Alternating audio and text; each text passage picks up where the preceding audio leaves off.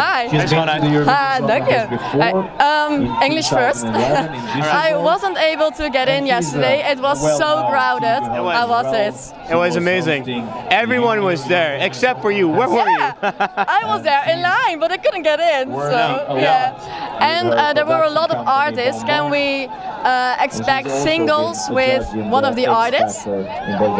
You never know what the future brings, you know? You never know. And about those 10 seconds, we are there and you're just standing there and waiting for everything that will happen. Are you afraid for what will happen, or are you really convinced that it will go well?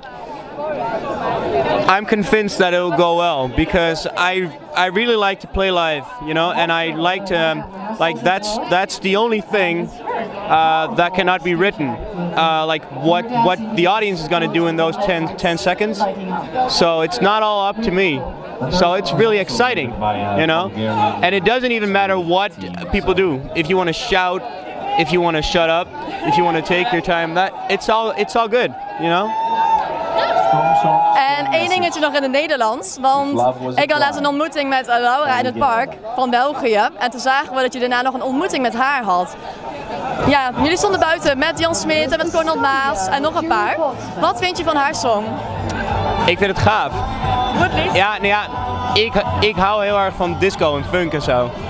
En daar wil ik wel wat over zeggen, over dat nummer trouwens. Want heel veel mensen betichten het van plagiaat. En ik vind dat belachelijk, want als je daar naar dat soort muziek luistert, alles is wel een keer gedaan.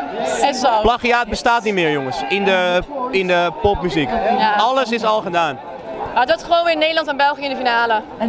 Altijd toch? Daarom. Ja, altijd, helemaal niet altijd. Gaan we gewoon helpen. Maar nu wel. Ja,